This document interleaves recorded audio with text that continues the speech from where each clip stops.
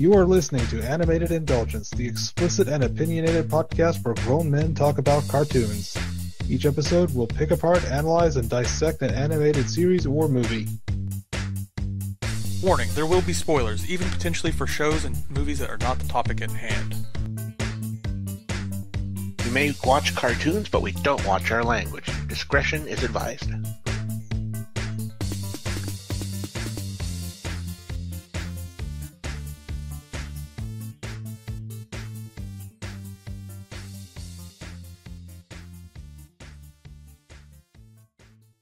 Welcome, listeners, to episode 4 of Animated Indulgence, where grown men watch cartoons.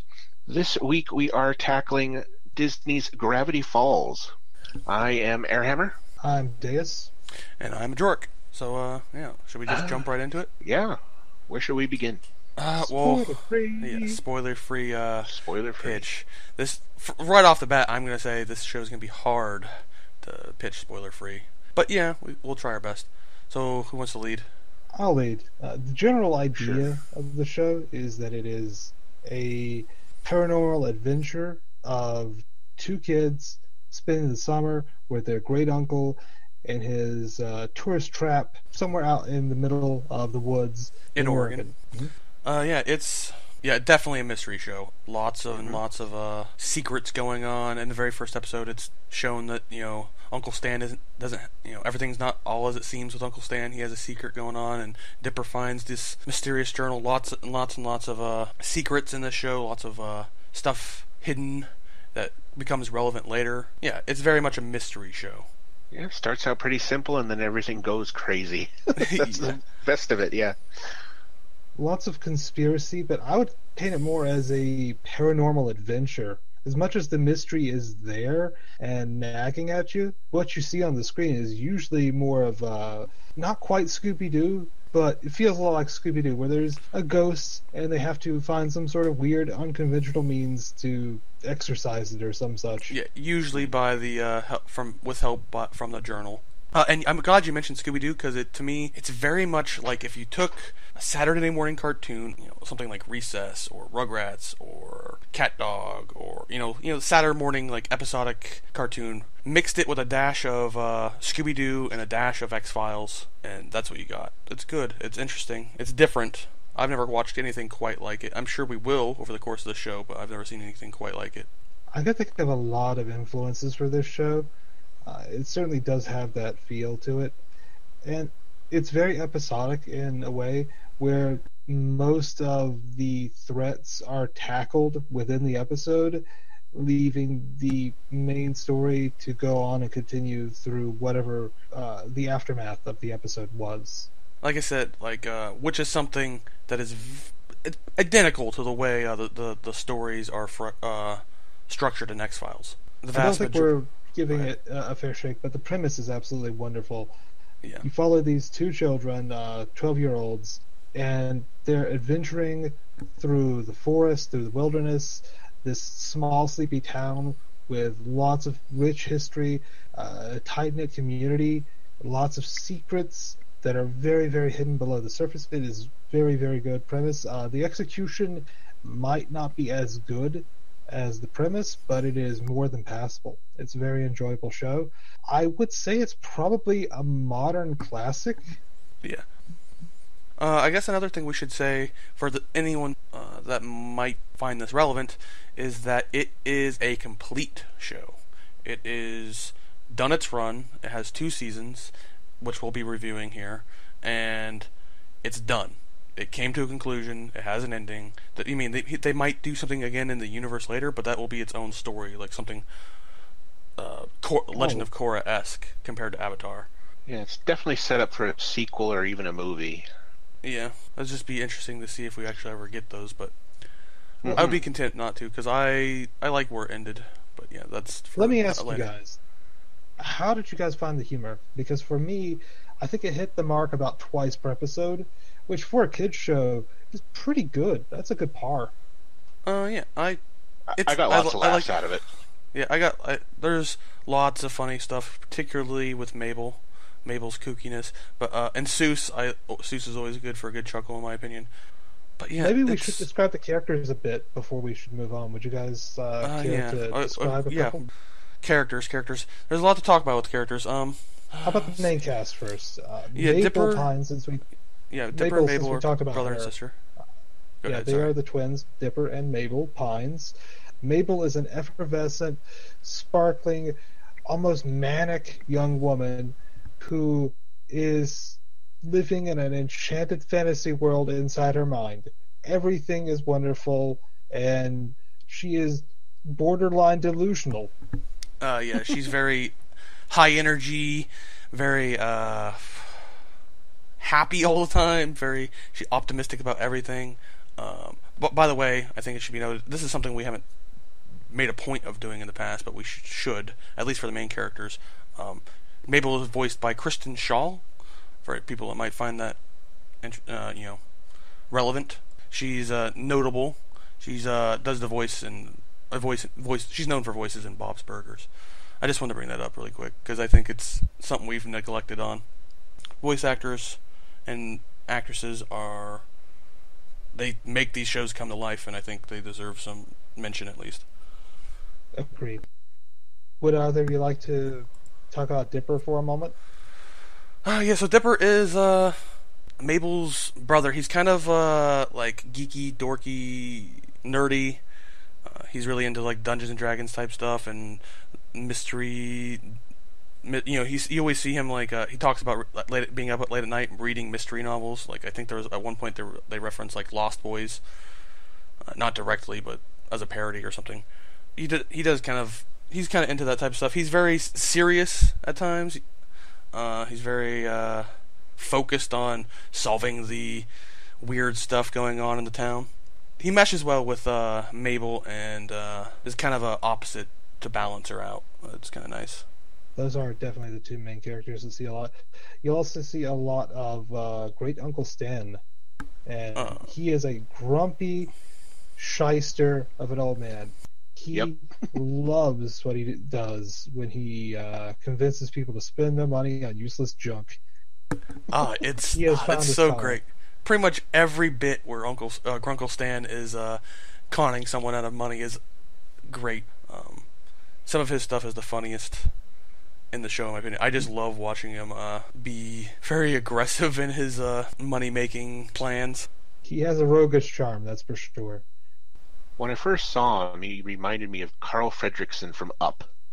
That's a very good. Yeah, I think it's the look of his face that really set it off. Very square.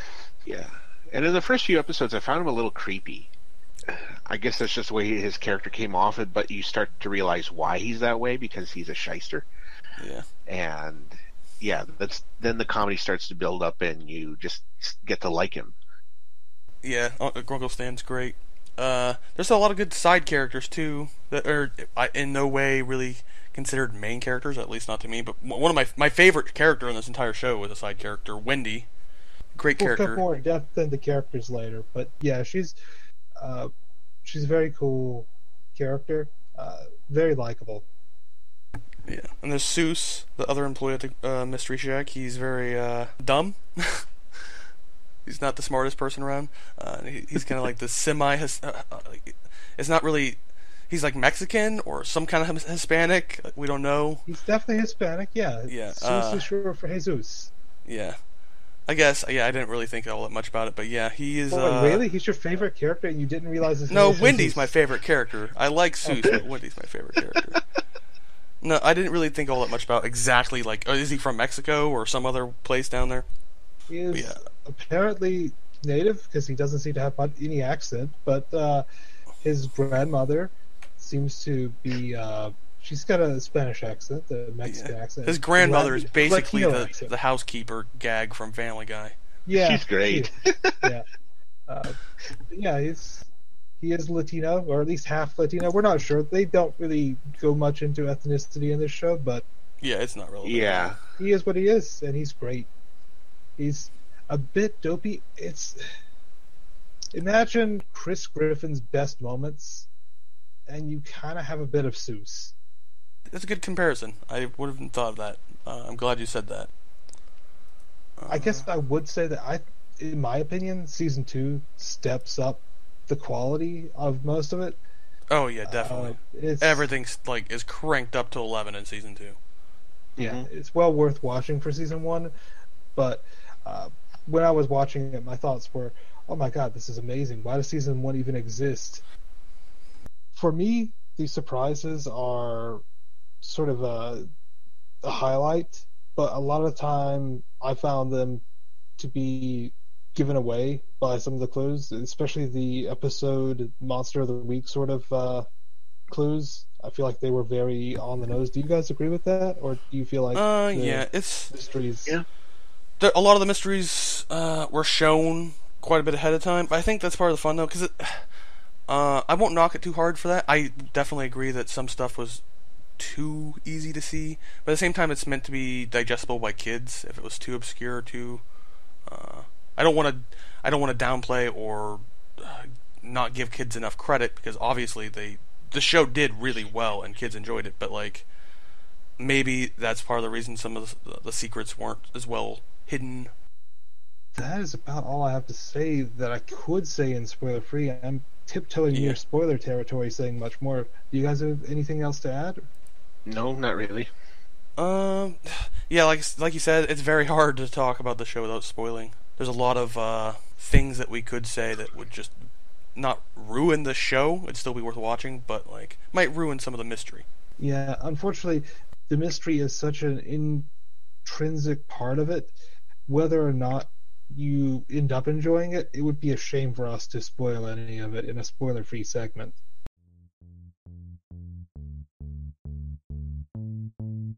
Warning, the spoiler-free section is now over. Continue listening at your own risk.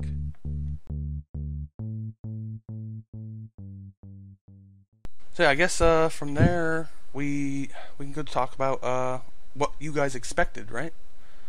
Yep. Yeah. We recorded your guys' thoughts beforehand. I guess we'll flash back to that now. So I've already watched Gravity Falls. I'm going to ask you guys, what do you guys expect from the show? So, what do you expect? I've seen 2 episodes completely disconnected from anything else. I didn't realize it was serialized at all when I watched this, so I guess from that I can expect it to be not necessarily the most connected from start to finish from each episode. Okay. I guess what I expect is, from what I've heard, it's got a mystery element to it. I suppose it reminds me of that old show Erie, Pennsylvania, to a degree, but animated. I've seen the humor. The humor is pretty good. Not blown away by it, but I am vaguely familiar with the main 3 characters. I know it's got quite a following, so I expect the mystery element to really pick up and become something greater than the sum of its parts later on. Otherwise, why would people be clamoring for another season that the creator has said no to? Trying to think, what else would I say I expect of this? I don't know if all the humor is really going to stick with me, but I don't think it's going to be disagreeable. I just really hope that there's a greater concept to it than just the 2 levels. I hope there's something else. It's very difficult to pin down exactly what you think of a show. I expect side characters to not be what they appear, because if they are going to be side characters throughout the whole thing and it's going to be this mystery, why are they not part of the main cast? I'm looking forward to the mystery aspect of it more than the humor, because cartoon humor can be terrific, but watching an entire series back to back, there's probably going to be more misses than hits. Well, I'll have to see what you think about it after the fact. How about you, Airhammer? I have absolutely no idea what to expect from this. I've maybe seen a clip at most, which I don't remember. The character designs look similar to other shows. I think there are some people that have worked for Steven Universe that have connections to this, which are probably a good thing. And I would have to wonder if the title of the show has anything to actually do with the plot. Which it probably doesn't, but based on the title, if I don't see a waterfall running in reverse at some point, I'll be disappointed. It's immediately spoiled in the show, so it's not a big deal. It's the name of the place where it takes place. Ah. So yeah. you have any expectations on the plot or what the show itself will be about? Not exactly. Like maybe they go camping often enough, or they're in a treehouse or something. I really have no idea. Okay, okay. You're gonna be very surprised by the show. Is all I'm gonna say. Oh, I have Okay. one. I have one. Oh, yeah? I think the mystery element. I think saying it's aliens is going to be too on the nose, too X-Files. There might be some illusions, like okay, these guys seem to be aliens for a while. If it's only aliens, if it's exclusively about aliens and the conspiracy or the mystery, I'm going to be disappointed. It's I want it to not be aliens. something. Yeah, I want it to be something more like Ancient Civilization, something like almost like National Treasure. Speaking of National You'll Treasure, see, you'll bless see. Nick Cage. Does Nicolas Cage do a guest in this? I don't think so. But it's Oh. I want to see what you guys think about it now. So yeah, I guess we're gonna pop Yeah. back into the future from this point on. If I recall, my only expectation was to see a waterfall going in reverse, and I got my wish at the end, but I wasn't expecting it in such a demonic manner. Yeah. What did you think, Deus? You know, it felt a little short of my expectations in the Monster of the Day, but the big story really came and brought it home. I feel like the shorts between season 1 and season 2 are exactly what I expected the show to be, but in like short 3 to 5 minute segments. Yeah. Those shorts between are exactly what I expected this to be. I expected it to be that, but longer. Yeah. They're So kind of like I little was throwaway gags. Close. Yeah, I was really close, but Yeah. they chose not to make that part of the actual episodes. I was not expecting some of the really evil stuff. Bill Cipher, I had seen his image before I knew his name. I knew he existed. I was expecting him to be kind of a funny, silly villain. He is very evil and Oh yeah. not quite as silly as I expected. He's kind of like chaotic evil or whatever. He's just like evil for the sake of being evil. He has no real. I mean, he does have an agenda, but like he does weird, crazy shit for the sake of it. He is an agent of chaos. I have a Yeah. lot to say about him later on, but I consider him practically Cthulhu. Yeah. Oh yeah. That's very good. Very good comparison. I think we I even had that thought saw myself. Cthulhu at one point. Yeah, he made a cameo. Yeah. Yeah. He probably hangs Yeah. with him on the So- weekends. I didn't know any of the characters very well. I had seen them. I have to say that I liked the characters more than I was expecting. So Yeah. good on them for that. Yep, same. I feel like I was a little bored with some of the episodes, especially the season 1 episodes. But when it came down to it, the end and everything that came together, the big story, was very enjoyable. Yeah. So I- that was... Yeah, and I really didn't have much as I said in the recording, I guess. I didn't really have that much expectations for this show. I kind of watched it without knowing anything about it, so I didn't really have anything going on. But yeah, it definitely was worth watching. I'm glad I did. So I guess this would fit in expectations. I'd heard a lot about the mystery elements, and I was surprised at how they were put in. We mentioned earlier that some of the plot of the day stuff was given away a bit, and then there's the very deep background mystery that runs throughout every episode. I was really surprised there was no middle ground to the mystery. yeah, there's either monster of the day or the big plot. But there's no like, that's kind of somewhat important, but not, Yeah, you either have to break out ciphers and codes and write things down and get screen caps and play sounds backwards, or you're like, oh hey, there's a gnome in the book. There's gonna be gnomes later. Yeah. There's no middle ground, There's no middle ground. Yeah, there's no, oh, hey, I spotted that 2 episodes ago. It's finally coming up. Yay, I saw something. No, there are a little bit of things like that. Like, I guess, no, that doesn't really count. I was going to point to the time travel episode, but yeah, you can't really get any of that without context, so it doesn't really count. Yeah. It's sort of reverse continuity in that case. So I guess my expectations of the mystery were off, because I knew there was some crack the code stuff. I knew there were hidden messages. I didn't know that it was all or none. Yeah. Yeah, I didn't really have much in the way of expectations, but the show blew my mind. So yeah. Yeah, it's definitely an experience, and I'm glad I experienced it. Yeah, I guess we're moving on. So let's see. Yeah, we're going on about the theme. To reiterate, then, for those that don't remember from the spoiler-free or that need something a little more built up. So we have the whole thing with 12-year-old Dipper Pines and his twin sister Mabel have been sent off to stay with their great uncle Stan at Gravity Falls, which is in Roadkill County, Oregon, and he runs the Mystery Shack, which is just this one of many tourist traps around the town, where he tries to sell off a bunch of useless junk for obscene prices. $200 snow globes. Yep. Yeah, it's very.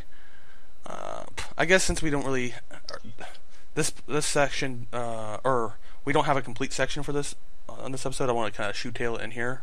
Kind of setting kind of fits with theme and plot in my mind. It's set in Oregon, and for those that don't know, I live in Oregon. It's very kind of authentic feeling, small town, especially for me because I live in a small town.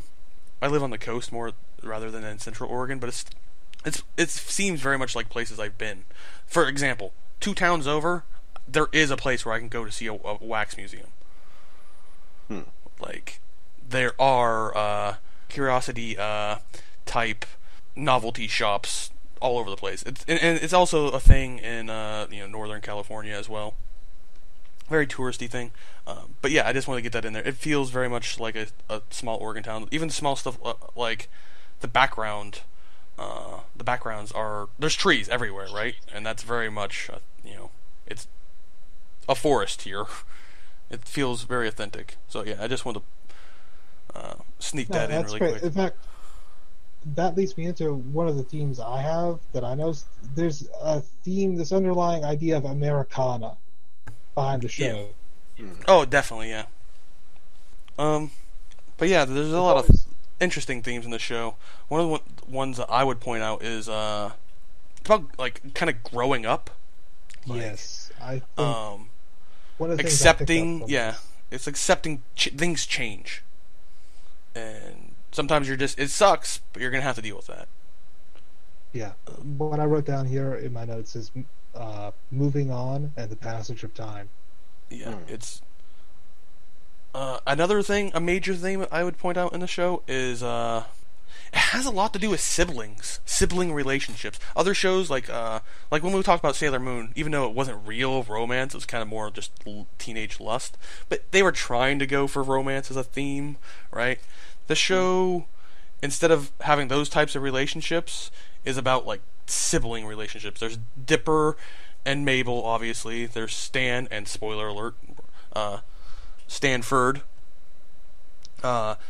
Wendy very much plays a older sibling type role to Dipper and Mabel at times. Same with Seuss. Everything feels very like it's trying to convey kind of importance to close family relationships, or at least I felt that way. Yeah. I don't actually have any siblings, so I don't have any first-hand experience with that. I definitely saw the reoccurrence of siblings, especially between 2 sets of Pines twins. Yeah, that one's flat out obvious. Yeah, like I have a younger sister, and I wish my relationship with her was like Dipper's to Mabel. Like they have a lot of fun. Yeah, I'm the complete opposite. Of course, I have a bit different age gaps between me and my siblings, but I wouldn't say it's exactly the same. But I have this made me feel fondly of my relationship with my siblings. So yeah, there's that. That's definitely a recurring theme and of the entire show, in my opinion, anyway. And definitely, it's there, whether or not it was intentional, and I would probably think it is. But another one that might not be intentional, and I want your guys' opinion on this: breaking rules, because there's a lot of criminal activity, like a lot. Yeah. yeah, they break a lot of rules. A lot of laws, too. Yeah. I mean, they break into pools at night for the fun of it. Stan pickpockets a couple things. He shoplifts once. He does mostly not Stan. tell the kids. It's mostly Stan, but he does not stop Mabel. If she wants to break a rule or a law, he actually encourages her. Yeah, it's great. So, He's not. Yeah, what do you make of that? Because I feel like there's almost this rebellious side to it. It feels too on top of things to not be intentional. I'm just not sure where to put it as far as what it's supposed to present to us. I think it's just there. In my opinion, it's definitely there. They're breaking laws all the time. It might just be a comedic thing, hammer home the point that they're all kind of twisted in their morality. Maybe it's supposed to be a commentary on morality itself. I don't know. I feel like it's so prevalent in the show, and the show is written so well that it's hard to say that it doesn't represent something. But for the life of me, I couldn't quite figure out what it was supposed to mean. So maybe it's just that everybody's morals are subjective. Yeah. That's definitely it's worth noting. I don't know really how it fits into like a theme, but it's definitely a reoccurring thing. So one of the things that I noticed was the humor. It's obviously a comedy show, but I like how the humor is used to build up the characters and used to build up the story sometimes too. Yeah, primarily definitely. Comedies are going to use jokes that way, but the way they did it was really well done, because the characters don't get a ton of growth, but they do get a lot of characterization, and the humor is a very strong component of that. You want to give us an example of what you're talking about? Oh man, you put me on the spot. Give me a moment to brainstorm.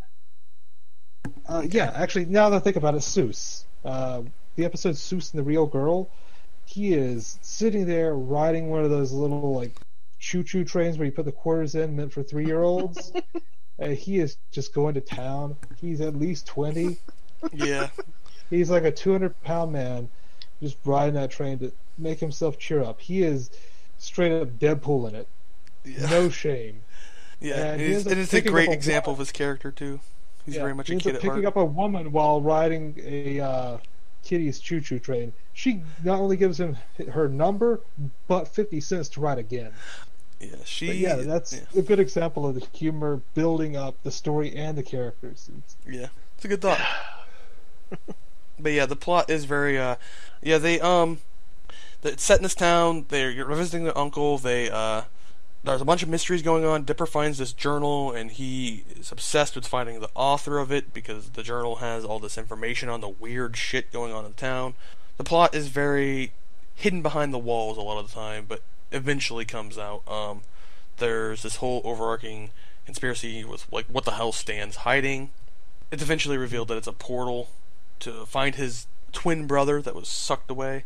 It's very and then it gets even crazier with like this demonic triangle named Bill Cipher that starts like summoning, or gets into the world and starts like just causing pure chaos. And when I say pure chaos, I mean like think LSD trip. Like there's a fucking it's weird. Any My Little Pony fans can think of the character Discord, but more malicious. Yeah, and like his minions are just pure weird. Like, there's one point where someone pisses him off, and he's just like, "I'm gonna switch all the holes on your face," and his nose is like on his ear, and his eyeballs are like where his mouth is supposed to be, and he just leaves them like that for a good chunk of time out of nowhere, just because he pissed off. He's very like chaotic. Yeah, that was satisfying and disturbing at the same time, just because of who it was. Yeah. Some kids are going to have nightmares about that one. He's very, very over the top. His minions yeah. are also crazy. Like he summons like this weird, like he's just like a keyhole or something, right? Isn't that one of His them? minions, I would describe them as the doodles in a White Zombie album cover. Yeah, Yeah. they're basically that. Like just a pair of teeth, a keyhole, a monster with 8 balls fries. Yeah, Yeah, they're there's Rob all Zombie doodles. Yeah, they're all. It's fucking weird over the top stuff. Yeah, Bill is literally Illuminati confirmed, just with limbs and a top hat. So This kind of that's how leads into crazy it is. characters, which is a nice Yeah. transition. I Yeah, would yeah. like to speak more on some of the parts of the theme because I feel like it just wouldn't fit anywhere else later. Sure. Mhm. So one of the problems I have with the show is it's got hit and miss memory of some of the previous story of the day plot lines, and I've got 2 ideas on that I'm not happy with either. One is stuff like the little bandages on Stan's hand are remembered, and the T-shirts are remembered, Yeah. like Toby's T-shirt, whereas things like the copy machine that copies people are completely forgotten, where that could have been Yeah. an amazing tool at several times. It Hmm. was so frustrating for them to bring up little details and leave things that are very big and significant. Leave it behind. Don't think about it. It's gone. Yeah, it's kind of unfortunate. That's definitely something that I noticed as well. Like, hey, how easy would this situation be if we just had 100 more copies of ourselves running around? Or, hey, maybe we could trick Bill Cipher by having a copy of Dipper. I don't know. Yeah, Maybe it'll work. it's definitely Or a why missed didn't- opportunity. Why didn't Gideon find that in the shack and make copies of himself? Right? There's so Maybe many they destroyed opportunities. it. Maybe never but showed I would them, have but yeah. loved. I would have loved to see it blow up on screen. That's all I'm saying. Yeah, Just it's tell me why definitely it's not being used. it's definitely a plot hole. Yeah, that is frustrating because it's such a well done show. Otherwise, there are so many tightly packed things that it considers, and for it to completely drop a few things like that was frustrating to see. Yeah. Another There's- thing, Other times though, they do it really well. Like you mentioned, after Stan hurts his hand, you could see him wearing bandages through all Yeah. the future episodes. yeah, it's selective memory. That's frustrating to see. Also, a lot of characters reoccur in the Mhm. final episodes, Hmm. All throughout, like the yeah. Manitors.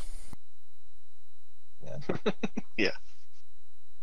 Another part of that, I guess the B side of that argument is some of the, I don't want to call them filler, but some of the typical episodes where there's a problem and a solution in one episode that doesn't really pertain to the main plot. I feel like they're padded out and may have been better suited to the short format that you see in a lot of modern shows, the 11-minute episodes. Do you guys agree with that? Do you think that some Yeah, of the it's, episodes should have been short format, some of them should have been long format? I would have loved to Yes. see it mixed up. There's definitely some of the plots could have been condensed and released as shorts online. Hmm. I don't know how I feel about them, like being still trying to fit into the actual season. As like, hey, here's episode 2, and it's only a half episode, while some other episodes are full length episodes. I would feel that would lead people to feeling very like ripped off when you're waiting for the new episode to come out and it's only a half one. Yeah, like I think we really enjoyed the first episode, and then 2 through 5 seemed a little lackluster or something. So almost like they could have been a tad shorter. And Yeah, then there's picked up, definitely a yeah. lot of plots that could have been skipped over or shortened. I will agree with that 100%. I'm glad I'm not alone in that. Another question I have for you guys. There's a lot of like 80s and 90s references that I'm sure adults get, but are they over the heads of kids? Are they too dated for kids to understand? I Because there's think VHS tapes and I think that it's might not even be meant for kids to understand. It might just be for a lot of shows throw shit in like that for the parent that happens to be sitting on the couch with their kid while it's on. maybe, but this seems like there's a lot of them. I don't know. I think it just might be a what the author knows type thing. Maybe. Who knows? It's definitely worth noting, and I don't know what. All right, What do you- before I get on to my last last major complaint, I do have one thing that upset me that I need to mention. It's a nitpick by most people's standards, but I was really upset by this. There's a zombie episode. Very good episode. Really cranks up the horror. They end up defeating these zombies through the power of music. The music is not Thriller. It's not even a parody of Thriller. Fuck you, Gravity Falls. Where's my Thriller? If I'm going to see zombies defeated by music, it's going to be motherfucking Thriller.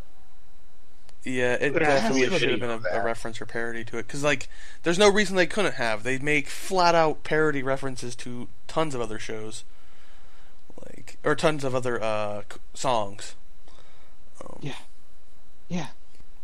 No, that upset me. I know. I was there. I watched it. Or I was with you at some point when we watched it. I'm calm now. I'm better. So yeah, you want to move on to characters? Or no, we're already on characters. There's one more thing, and I don't know if it fits here or in characters, but it feels more like it fits here in theme. We're heading into heavy spoiler territory because it pertains to the very end of the show. At the end of the last episode, they defeat Bill Cipher by wiping Stan's mind. I really hate the cop-out that he got his memories back, and I hate to wish ill. I hate to wish ill upon a character I love, but that was such a cop-out, and I feel like they missed a lot of opportunity with that. It could have been done better, yeah. I don't necessarily like the fact that he didn't permanently lose his memories or whatever. You know, I don't necessarily want him to be permanently clueless to who he really is, but I think that that might have been a stronger ending, and it just doesn't make sense. Like, if he remembers himself, how does that not defeat the purpose of wiping the memory of him in the first place? Mm-hmm. You know what I mean? Yeah. Since he's starting to remember, what's not to say that Bill's going to come back again? Hammer, what's your take on this? Well, yeah, like I was just going to say, what if this were to build into a future plot point where somehow Bill survived the whole thing since Stan's memory came back? Yeah. It could definitely play into a movie if they decided to do it. That's true. It's like somehow Bill was just hiding away at that very last second, and with Stan getting his memory back, Bill is just sitting there in wait. For all you know, he could be controlling Stan half the time, and you wouldn't even know it.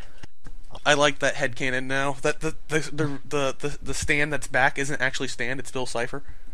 That is an interesting idea. That's fun fan theory. But the way they ended it, it was so emotional. Very much so. They took away the consequences of victory.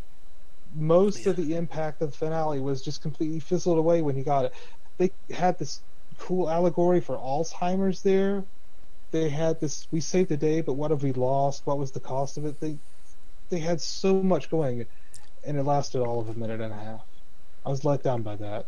Yeah, it's very unfortunate, the missed opportunity.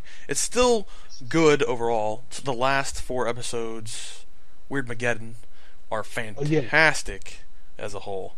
The ending is a letdown, but holy crap. Like, remember when we mentioned that Season 2 cranks up to 11? It's mostly these last stretch, man. It is just, everything is just balls to the walls crazy.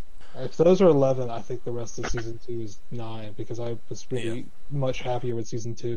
I do think the ending was very, very good despite it, but that had to be said somewhere, either in characters or here in the plot. I felt like it fit more here in the plot. It's definitely a good transition into characters. Yeah, I'm ready to move on. Are you guys ready to move on? Oh, yeah. Yeah. I guess there's a lot to be said about characters in this show, because, like I said, it puts a lot of emphasis on sibling relationships, right? Mm-hmm. And as a person, I have 3 siblings I have, pretty good relationships with as a whole. That's really interesting to me. I like those relationships in this show, especially like the kind of adoptive relationship that Wendy has as an older sibling to Dipper and Mabel. Yeah, Wendy kind of starts out more of a lazy character in the first few episodes, and they really build up on her really well.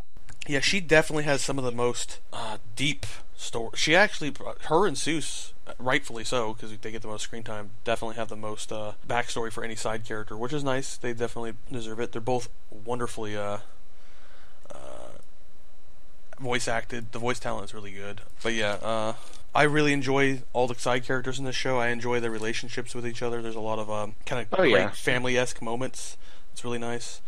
I really like, for example, the scene where Dipper finally admits that he likes Wendy, right? And she's like, "Yeah, I always kind of knew."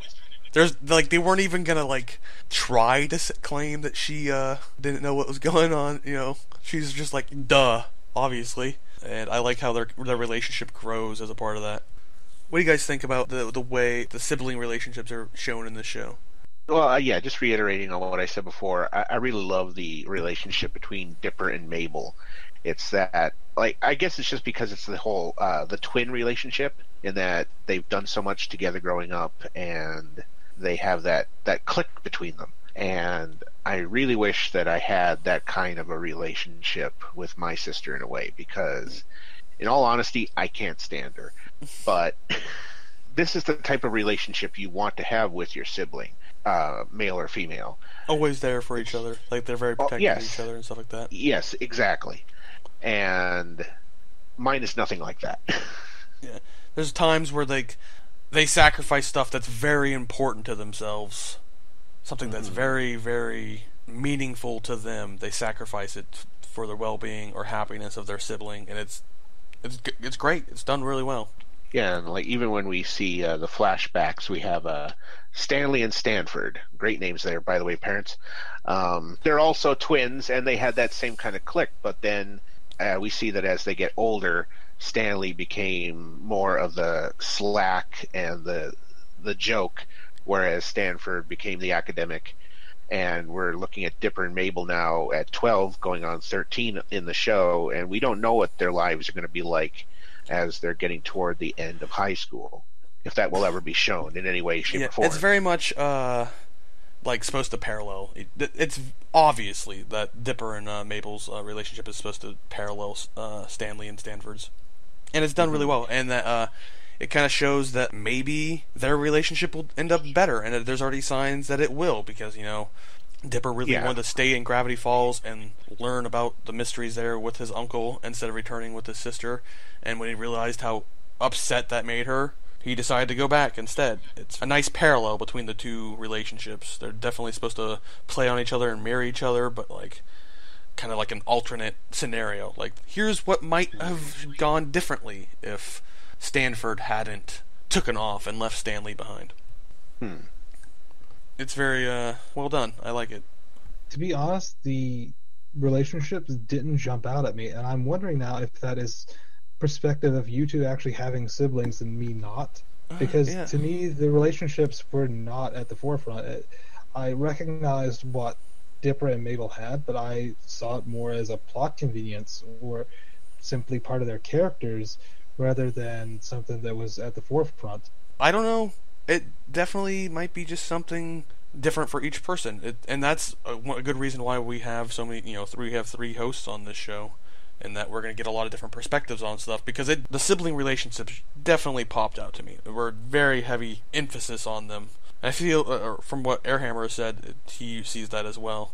And it's interesting that you didn't see them. It's not really a statement on you at all. It's just interesting. And it makes the show a little bit interesting, in my opinion. It might mean different things to different people, and that's neat. It may require some personal experience to see those. I'm not sure. But yeah, I wanted to talk a bit more about the voice cast while we're on characters. It has some really good voices. Dipper and Mabel are excellent choices for their characters. Actually, pretty much everyone is. I guess one of the only voices that I really kind of got tired of, and because he's hammered home so much and he becomes so important later, I really got tired of Old Man McGucket, to be honest. Yeah. I feel like his campiness wore off its charm by like the 3rd or 4th time you'd seen him. But maybe that's just me. I was saving for the music and sound direction segment, but I'll go ahead and use it now because it is pertinent to the characters. Yeah, the voice cast is very good, and the guest voices are out of this world good. Oh yeah, definitely. John Oliver, Larry King, Coolio, Neil deGrasse Tyson, Mark Hamill, Lance Bass, just to name a few. Yeah, Holy it is crap, do they nuts. have really good and really well placed voices. These aren't just, hey, we'll pick somebody random to voice this character. It is very well done. Yeah, Neil like, deGrasse for example, Tyson Larry voices King the comes Talking on and Pig. voices himself as a wax figure. It's amazing. Yeah, yeah. Neil deGrasse Tyson voices a super intelligent talking pig. Jon Stewart shows up on the show at one point. I think he's the Judge Cat. I can't remember what episode it was. Judge Kitty Meow Face something. It was very late. Yeah. You know what I'm talking Second to about. last episode, yeah. Mark Hamill does an amazing job as a monster, the shapeshifter. Ah, it's so good. Yeah, the voices are definitely something that are a highlight of this show. With that said, there's one thing that really disappointed me, and a lot of the main voice cast got reused a bit too much. I'm looking specifically at Kevin Michael Richardson. He's an amazing voice actor. Blubs. Nothing against him, but every time they needed a guy with a deep voice, every time they needed a black guy, every time they just wanted a deep voice, like, hey, there's a talking tree with a deep voice. Kevin, get on it. Yeah, Don't it's overuse him definitely that much. He's too recognizable. Yeah, it's hard to mask his voice. There's certain people that can get away with voicing multiple characters on the same show, like, say, Seth MacFarlane, for example. Yeah. Because he has such a high range. But Kevin Michael Richardson is not one of them. He's every voice is the same. It's a good voice. It's oh man, it's perfect for Sheriff Blubbs and what Sheriff Blubbs' character is. I was super thrilled. He could have got away with 3, but not a dozen. Yeah, it's overdone, definitely. But yeah, Jason Ritter does Dipper. The creator of the show, Alex Hirsch. I don't know how to pronounce it. Hirsch. Yeah. He does the voice of Grunkle Stan. He also plays Seuss. Yep. And Bill Cipher. He does 3 really great characters. He's a guy with enough range to cover multiple voices without overlapping. He's definitely on the Seth MacFarlane end of that spectrum I mentioned before. If you guys don't mind me shifting gears, I have a question for you. Sure. Is this a character-driven show? Some ways. There's a lot of like Airhammer and I said. There's a lot, and at least to me, and I think to him as well. I don't want to speak for you, Airhammer, but I don't think it would be a good of a show to me if it didn't have the themes and the relationships that they have between the characters. That's a really important part of it to me. So, yeah, I would say it's partly character driven. It definitely has a lot more emphasis on the mysteries and plots going on. But for me, yeah, the characters are a very important part of the show. I'm on the same page.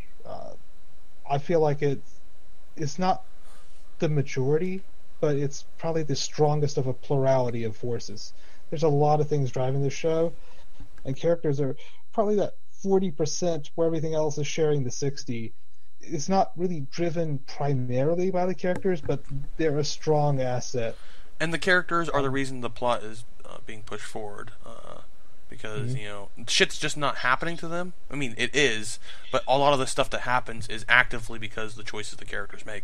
Dipper's actively searching out clues for the weirdness going on in the town. Dipper's actively looking for info on various things, right? A lot of the stuff would not have happened without them, is I guess what I'm saying. And that makes them important. Yeah, they're not passive in the storytelling. Yeah. But yeah, I guess we should move into our intro. We usually do this much earlier, but we're gonna...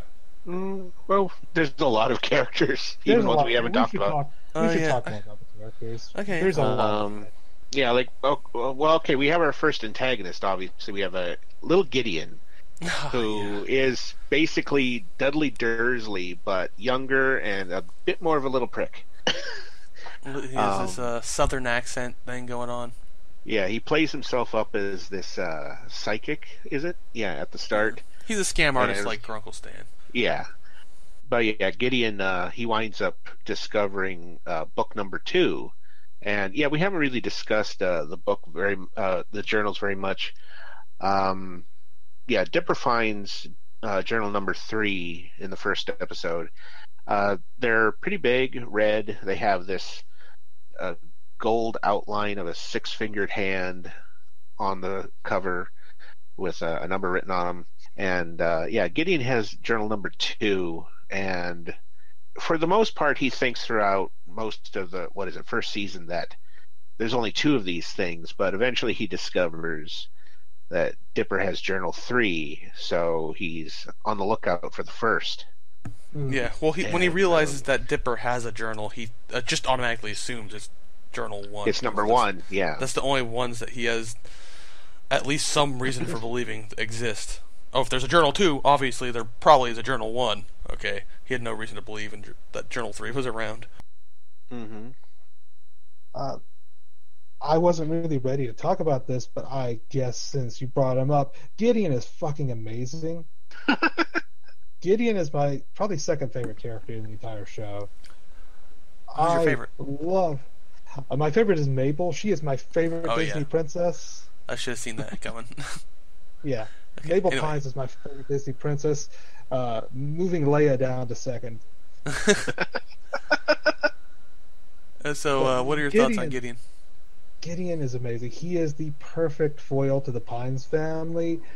He is, in my opinion, the best villain of the show. He is very entertaining. He's a wicked little rat of a kid, selfish, greedy. He is like the evil reflection of everything the Pines family has going on.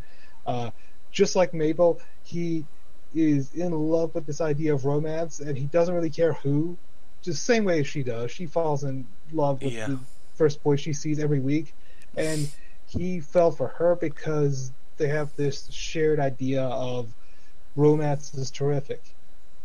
And he goes all creepy, stalkery guy after she friend zones him, but no, her intuition turned out true because he's a creepo, but he's got that going on. He's also intuitive and skeptical the same way Dipper is. He's got a journal, so they have that duality going on.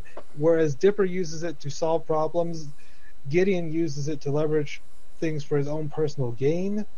He completely abuses the power of the journal and all the mystic knowledge within it, all the secrets. Likewise, he is a shyster the same way Stan is, but instead of luring in people and using their own stupidity against them, Gideon sets people up, uses their emotions against them, tricks them the way any of those fake psychic assholes do. Gideon is like the evil version of all 3 of the Pines family put together. He is freaking amazing as a villain. He is entertaining every time he's on screen. There's this certain energy when he's talking, when he's there. And yeah, I love Gideon. He's a trip. Gideon, I will 100% agree that Gideon is a great character. I will not say I cannot agree that he's the best villain, because I just think that the fact that, in my opinion, you could remove Gideon from the plot of the story and it would be relatively okay still. And if you removed Bill from the story, it wouldn't be the same. And I think that... Into this now? Are we already on this debate? I wanted to talk about some of the other characters before we got into this big debate. But yeah, I'm not even all that interested in debating it because I think it's mostly an opinion thing. But I definitely enjoy Bill Cipher more as a villain. So I just wanted to put that out there. All right. Well, get some words in because I'm going to speak. Well, okay. If Mabel and Gideon are your top 2, what's your third? Because I was actually considering doing a top 3 here. Stanford. Stanford? Okay. My top 3, cool Wendy, obviously number 1. Seuss, then maybe I don't know. Number 3 is hard. Maybe Stanley, Uncle Stan. What about you? My 3 would be Mabel, Wendy, and my avatar, Waddles. Waddles is pretty great. I love Waddles. Yeah, for those that don't know, I do have a bit of a thing for pigs when it comes to the internet. This all started 14 years ago on the Bot Talk message board, where I got my nickname of Hammy, and I started using an avatar of Ham from Toy Story, and it just ballooned from there. So wherever I am on the internet, you're likely to see a pig in some form. And right now I'm using Waddles. Yeah, it's pretty good. Waddles is pretty great. In fact, the show has a lot of great characters. You know what? I'll tell you what. Why don't I give you guys a rundown on what I think of the characters? Well, Sure. let's hear what your arguments for you were going to go on a spiel about Gideon. Well, I already went on my spiel about Gideon. Gideon's terrific. My spiel was about how I don't like Bill Cipher. Okay, Oh. yeah. It's a character. He's a character. Why not fit here? He's a character. So I guess if you guys want to hear it, I'll break right into it. Yeah, I think am interested. Every character in the show is characterized very well, Bill Cipher included. I know who Bill Cipher is. I could drop Bill Cipher into any other show, and I have a good idea of how he would react. That is probably the strongest thing I could say about him. He's a plot point more than he is a character, though. And that's unfortunate because he's fun when he's on screen.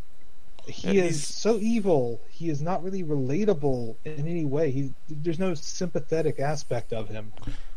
Yeah, I think that's part of the interest I have in him, in that he is not like a lot of villains you see. He's just chaotic evil for the sake of being evil. He's not... You don't have to really worry about... I mean, it might make him a little bit less... like, you can't really sympathize with him, but, like, he is just weirdly chaotic for the sake of being weirdly chaotic. I get that. I can't really put it as a strong suit or a weak point. It's just a point. I think it works well. It makes him interesting. No, you're right. It's not required to be a good villain for them to be sympathetic. I actually rewatched a few episodes and re-examined things to see, okay, well, maybe he's not a personality, but maybe more of a force of nature. Sort of like the Joker. The Joker is a force of nature that's very chaotic and does things just for the sake of chaos. But I feel like he fell short, at least on my opinion, because he doesn't really cause any of the heroes to have any kind of self-reflection other than Ford, which is way in the past, before the show began. He doesn't really challenge the heroes to think about their way of thinking about the world, their perspective at all. He has no ideology. He doesn't really have a concept that he presents to the viewers. The only challenge he poses is minimal. In fact, he's beaten by children twice, once by a Nerf gun, and the second time by tickling. He doesn't really cause the heroes to do anything to... They don't stretch themselves to beat him. He's not difficult to overcome. He doesn't make them challenge themselves or grow. I disagree with I definitely think there was a missed opportunity. It should have been more drastic, but they definitely had challenges in overcoming them. They wiped Stan's memory for, They didn't do that. Stan made that decision on his own. Okay, well, the characters did though. Dipper and Mabel didn't, but Stanley and Stanford are definitely still characters that interact with him. Yeah, I can agree. He is not as fleshed out character as Gideon. I just think, for me, and this is always going to be a thing that's a matter of taste, like a lot of things we talk about, I think he is just part of the fact that he's a more important and more unique character puts him up there as a better villain for me. But he's definitely central to the main plot of the show. I won't deny that. He's also, like I said, fun on the screen, but he's got this ability to... He's got this temptation ability, right, to show the characters, especially Dipper and Ford, their dark sides. And pretty much both times he failed instantly. He doesn't really stretch the characters to do things. He doesn't make them challenge their ethics, their emotions, the way their perspective. Nothing changes. The only person that challenges themselves to overcome it is Mabel in Weird Mageddon, to overcome her Mabeland. That is the only time that he actually presents a true force of nature. I think there's the whole scenario where he gets them trapped in Stan's mind, and Dipper's stressing over whether or not Stan likes him. That's true, but that's not him. That's all Dipper. Bill doesn't actually do that. The situation comes along because of Bill. The situation comes along because he can peer into Stan's memories and misinterpret something he's still feeling that way even if he wasn't in Stan's mind. Fair enough. He would have been feeling that even if there was a Cyclops around turning people to stone instead of Bill Fair enough. Cipher there. But yeah, I see what you're saying. I will stand by my my thought in that this is just a matter of opinion, really. It is, but I feel like when I'm challenging that the main villain of the plot of this show is bad, like really bad, I need to back up my opinion. Yeah, I can't. and just I'm go glad on you some did. podcast I just don't. saying, I'm not sure I agree with how bad it is, but yeah, I agree with some of your points. What do you think, Airhammer? What do you think of Bill Cipher as a villain? Yeah, very evil. Yeah, just the guy's nuts. Yeah, just a comparison with him to Gideon is that Gideon is looking for power, wealth, and so forth, and Bill just wants to bring over his cohorts and cause absolute chaos and destruction. Like, just what we see from Weird Mageddon is crazy enough. The guy's got a throne made out of stone bodies. Yeah. Yikes. Like, he's got literal Cthulhu as one of his own minions. Like, that's how evil he is. maybe that's why I don't like him, because he is very much like Cthulhu, but he's got a voice. You don't give Cthulhu a voice. You make Cthulhu terrifying. You make him unfathomable. And maybe this front that Bill Cipher puts on to talk to Gideon and Stanford and Dipper, maybe that is just thrown away at the end and he's some incomprehensible beast, and that could have possibly been better. I don't know. I do know that he's based on the Illuminati and the dollar bill, and there's no references to either in the show. Well, his name is partly a reference to it, the bill, the fact that his name is Bill, but yeah. It's based on the eye on the dollar bill. That's about it, yeah. There's no... isn't that disappointing? A little bit, I know it's stretching it. But it's a little... They could have done something more with that. There is a little bit Illuminati-esque feelings with the whole, like, cover-up of the whatever and a half president. Yeah, kind of has feelings that they don't reference it directly, though. I would have loved if they came back and said the reason that Bill is on the dollar bill is because he drove Tremblay insane. Yeah, that would be nice. Wouldn't have that been a great plot point? Yeah, that'd been so many missed opportunities.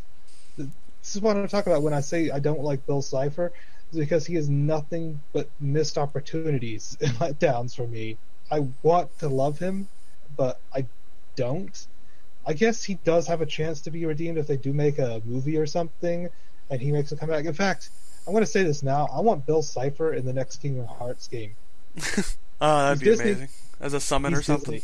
Disney. No, as a boss, a villain. I want an entire world built around Bill Cipher messing with you. Yeah, kind of like a extra super boss. A super boss, or like just a world based on Bill Cipher screwing with you. Yeah, and I want to see his minions. Like all the Heartless replaced with Keyhole and 8-Ball. Yeah, Weird Mageddon level, please. Square Enix, listen to this podcast and make the Weird Mageddon level in the next Kingdom Hearts game. Yeah, that'd be pretty cool. And then we have Time Baby, which doesn't make any goddamn sense whatsoever, but, you know, there it is. Yeah, Time Baby's... Bill appears to be aware of his existence, so we have to wonder where does Time Baby come from, or how far does Bill's existence expand in the time and space as it is. Yeah, it's very it's not really well put out how much Bill knows and how much he doesn't know, because obviously he doesn't know some things, but other times he's very much aware. Like he from like really early, one of his first appearances, he references the main characters by their symbol, if you will. Each 12 different characters in the show have a symbol somehow related to their personality, and they are supposed to be prophesized to stop Bill. He only ever refers to Seuss's question mark. Yeah, and the same. Oh, he calls Mabel Shooting Star, and he calls. Yeah, like. Yeah, I guess we could go on about little things like that. Like, obviously, we've been talking about Dipper a lot. That's his nickname. We never learn his actual first name in the show. He has a birthmark in the shape of a Dipper constellation on his forehead, hence the name. We really haven't talked much about the monsters of the week. Like, we went on about how Mabel loves pretty much every boy she comes across and tries to get a boyfriend. Speaking of, that merman guy is basically Tuxedo Mask. Yes. I kind of want to get a clip of that and just put the Tuxedo Mask actual music to the back of it, but I didn't realize I don't really have to because it even has the maracas. It's so good. Yeah, Mabel can be really weird in that regard. In the first episode, she looks like she is trying to win the affections of a zombie, and in the end, it's not what we expect. Yeah. That wasn't blood. That was jam. Oh, that's great. Yeah, the gnomes. They're stacked with gnomes. They start to frantically go through the journal. What's their weakness? What their weakness? We don't know. They have none. And then all of a sudden, throughout the last portion of the episode, you know what their weaknesses are: shovels, leaf blowers, 6-pack holders, and goats. Well, they're gnomes. They're not really that difficult to. Yeah, I guess we could talk about characters forever in this show. There's so many good little side characters. They're heads with beers and limbs. That's it. They don't seem to have a midsection whatsoever. Would it be okay if we talked a bit about character growth? Because I thought that was a weird part for the show. Because I feel like the tertiary side characters grow more than the main cast. It's one of those things where the main characters fit into their role and don't really change much. I guess, in a way, Dipper and Mabel exchange some momentum, because Mabel fails to learn from her selfishness for most of the show, and Dipper slowly becomes more lovable. But most of the other characters don't really learn anything or grow or become better, except for weird background characters like McGrucket and Toby. I think there's definitely character growth in the main characters. Seuss comes to terms with his dad not being around. Wendy goes through her relationship and then breakup with Robbie. Grunkle Stan is kind of somewhat on the mend with his relationship with his brother after lots of issues there. Dipper and Mabel have to come to terms with the fact that, hey, sometimes I might have to sacrifice something I want to make other people happy. Both Dipper and Mabel have similar character growths, in my opinion. They are distinct characters, but they're a package, right? And it's very much intentional. In the same way that I feel like one drops off as another picks up, they're definitely mirrors of each other, because Dipper's trying really hard to be all adult and get Wendy's attention, while Mabel is absolutely bonkers, immature, and out of her mind most of the time without any regard for anything else. And it kind of parallel, it's kind of mirrored, like you said, and that's a good example, in that Dipper is excited to grow up. He's excited to have more responsibilities. He's excited to be more adult. While Mabel, one of her first reactions to realizing she's going to be going to high school soon is that her childhood's almost over. There's one time she's upset that she thinks it might be her last Halloween dressing up with her brother. Like, she's realizing her childhood is coming to an end. She's going to soon be a teenager, she's going to be an adult. They're kind of mirrors of each other, and it's really nicely done. Yeah, let's see. I don't even know where this would fit in, but since you had your gripe with the lack of thriller, I'm going to bring up one thing that I mentioned in an episode. This whole thing with Summerween, and how they like, the subplot here is that Dipper is trying to get to a party that's involving Wendy and the other teens because he wants to hang out with her, so he's trying to fake his way out of going out trick-or-treating, and he's constantly looking at his watch. And the thing that bugged me here was that they start going out trick-or-treating around 6 o'clock. They're in Oregon in the summer, and it's dark at 6. What the hell? Yeah, it's very badly done. That's very bad. I mean, it's definitely something. One of those little continuity things that should have been. I really dislike that episode. Worst in the series for me. Really? Mm-hmm. Yeah, I dislike that episode. I didn't care for it either. I don't think it's garbage. I didn't mind it. I think the show would be better without it. I find it funny that they have this they really wanted to do a Halloween episode enough that they invented their own holiday as an excuse to do it. Because the show is supposed to take place over the one summer, and if they're in Halloween, obviously that doesn't fit. I didn't mind the episode much, although there was a point where I thought that the monster, I forget what the monster's name was, I thought there was going to be some crazy plot twist where it was actually Seuss in disguise because of how he disappears a couple of times, but then the monster attacks and Zeus is right there, so yeah. I think it would have been interesting considering that Seuss is the one that told them of the legend, and yeah, they could have done more with the episode, I guess. Yeah, it's not a very good one. The show, I don't know if the show would be, if it's so bad that it's not like Uncle Grandpa in Steven Universe. Oh no, like, where the show would be actively better without it. That like Uncle Grandpa is a stain on that show. This is just a lackluster episode. I disliked it quite a bit, but I will say that it's not nearly as bad as anything Uncle Grandpa touches. Yeah. So, we'll finally move on to out of characters. Sure. And we knew that we were going to get talked. We were going to talk about characters for quite a bit. The show is very much. There's a lot of them. A lot of interesting, good characters. So yeah, intro. It's simple. It's kind of mystery-esque. Yeah. It's good. It's just it fits the theme of the show, the mystery-esque X-Files feeling of the show. It's fun. I like how all the characters are handled in it. Yeah, it has these title card things like come up and show the names of the characters, and they play with the intro. If you're one of the types of people who start up an episode of a show and then instantly skip the intro, for the majority of episodes, that's perfectly fine with this. Don't do it near the end.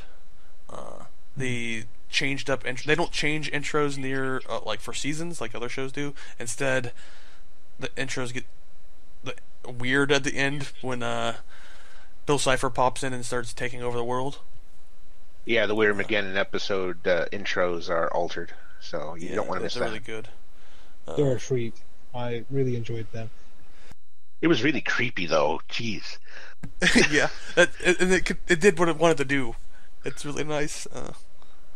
Everything about it was different and changed to Bill Cipher's and his crazy minions instead of the actual cast. It was very, very well done. I had a trip with that. That was great. The intro, I feel like the visuals play a larger role in it than the music does, which is a shame because the music's a good little tune. Yeah. I don't think the music is anything special. I don't particularly like the instrumentation of it. I know you like the whistle. I don't know. I've heard so many fan renditions of the song now that I've seen the show and done some research on it. I've heard several versions, and every fan version I've heard has been better than the original. Yeah. So the melody is definitely strong, but I don't know if the song is really that great. I do like it, and I think this is music's gonna be another one of those things that are just really subjective, right? I don't think it's the best version of the song. There's I'll link it. Song that you showed me that's like an electric swing remix of the intro that I think is far superior than the official intro, but I still enjoy the original. Yeah, I think I have to listen to more of these because I've only heard the 8-bit, which you were posting right before we started recording. But yeah, I like the main official intro. Yeah, one of my nitpicks is as someone who I really enjoy a good intro, and sometimes I like, for me, when I'm binge watching a show, the intro is the time to like get up and stretch my legs for a moment, or run across go across the room to pick up something, so I don't miss something. It's something. It's the few moments to do something without having while letting the show run without having to worry about missing something. And sometimes I just really like listening to it. And in the later episodes, I perfectly understand why it's done, but they cut the intro short, and it's right before the good catchy whistling part. It's sometimes aggravating. You're getting really into it, and you're just about ready for the best, in my opinion, the best part to drop, and then they skip ahead. It's like, oh man, what a tease. I understand why they did it, because like the plots were getting more in depth, and they needed more screen time. Right, and I'm glad they did. I'd rather have a few more minutes to flesh out the plots than the intro every time, but it's just something to be noted. Which, I guess really fits in with the music. I'm going to say right now that the music is not very important to me. It's just, it's there. They have little background sounds and background songs, and it's mostly just to, sometimes less is more. When you barely notice it, it's there. When it's just very subtly influences the scene, sometimes that's just enough. It's not a very important part of the show, at least for me. What do you guys think? Yeah, I guess in the same vein of what I said with Attack on Titan, I didn't really notice the background music much, but I'm guessing that whatever was there fit the scene perfectly. That, yeah. I tend to agree. I actually spent a time rewatching one episode trying to listen for sound effects and background music. I forgot to do it about 10 minutes through. It is so mundane. I will say, one of the things that caught me off guard was the on-the-nose music that they composed with lyrics. I got a big laugh out of it the first time they did it, and then the joke died. Which one are you talking about? Anytime they use lyrics in a song that they make up that specifically denotes what is going on screen. Like, oh yeah, I know what you're talking about. Like the montage scene with Mabel trying to beautify Stan and right? Yeah. They do that 3 or 4 times. They use the same joke. It's very much. Loved it. Do you know? One of my nitpicks with Attack on Titan was them playing music with lyrics over the main part of the show, and they did it really poorly because they would play music with, in my opinion anyway, they would play music with lyrics over dialogue that's actually being spoken. It's a little distracting, right? This show does the same, plays music with lyrics, but it's handled really well. No, it's over a montage, and it's very much self-referential, like you pointed out. It's very well done. That's a good example of how to do it compared to what I feel in Attack on Titan. It was kind of poorly handled. The only thing I have a problem with is I wish they wouldn't use the same joke 4 times, because I laughed so hard the first time, and I didn't laugh at any other 3. I felt bad because it was definitely the first time. They redid the joke a little too much. But yeah, the music and sound in the show is very much. There's a few good parody songs, but it's mostly there. It's not bad. It's just very passive. Passive is a great word for it. So yeah, that's a pretty quick section.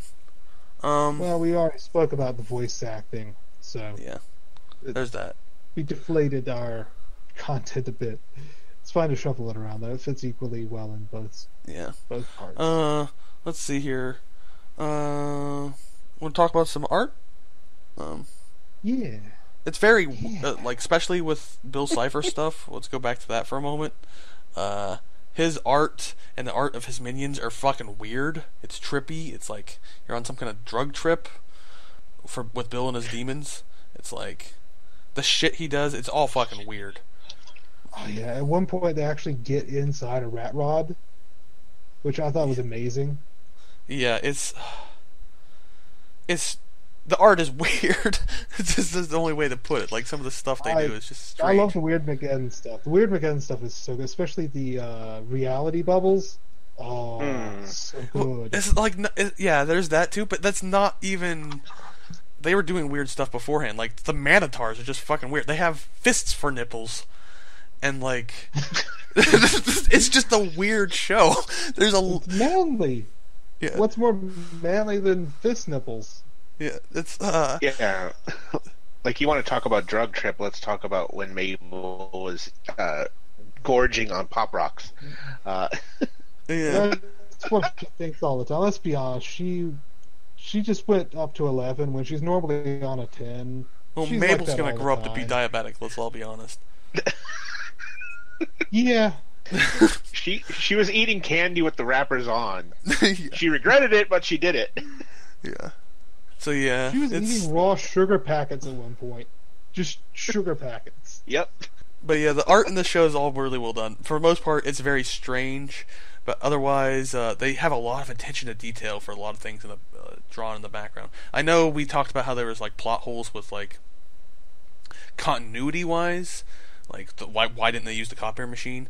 But like with the art, a lot of stuff is very like they pay attention to the details. Like the Mystery Shack sign is always.